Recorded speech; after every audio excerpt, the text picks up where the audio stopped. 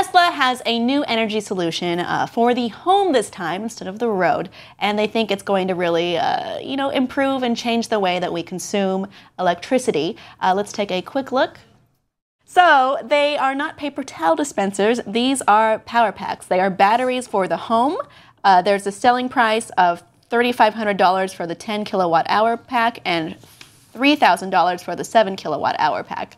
And basically you would be able to store solar electricity better in your home with these essentially just big, large, powerful batteries. You could also charge your electric car, but you could also power things around the home, and it would be a step toward energy independence. Solar power, of course, is a great way of doing that, though the problem is retaining the energy that it's taken in from the cells. It's kind of got a quick dispersal rate. Right. Yeah, I think this is really, really cool. I think they look great. The only thing is the cost is a little bit prohibitive at the moment. Sure. So new tech, though, I think is always like that. Always. Although, I have to say, like when the electric car came out or when the hybrid came out, as somebody who, we don't make a ton of money writing for a website that you just started yourself. So, it was a little too, I wanted to take on this new technology and be all green, but I can't afford it. So I hope that is the case. I hope that it is something. And of course, savings over time, it's very cool. But, It does come with a 10-year warranty. That's which is nice. The thing you get with light bulbs, Hyundai. and they always go out. I mean, I really like anything Elon Musk does. I really think he cares about, not just creating energy dependence, but also, the future and our footprint.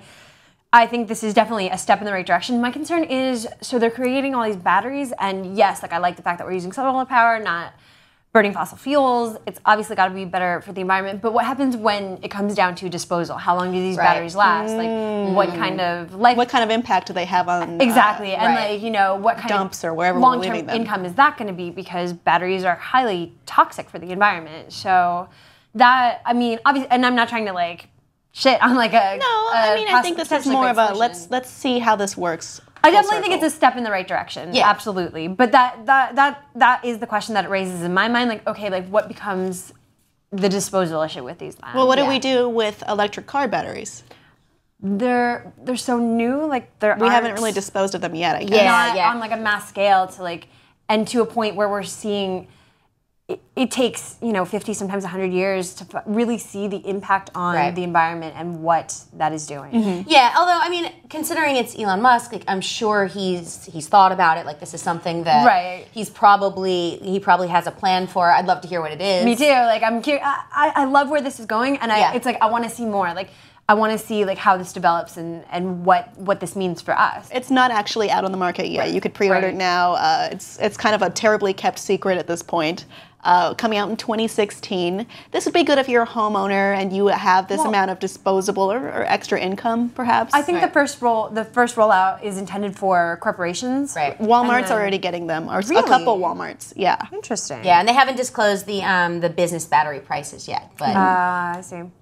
But we'll see. I think it'll be cool, and it also is important that you live in a sunny area.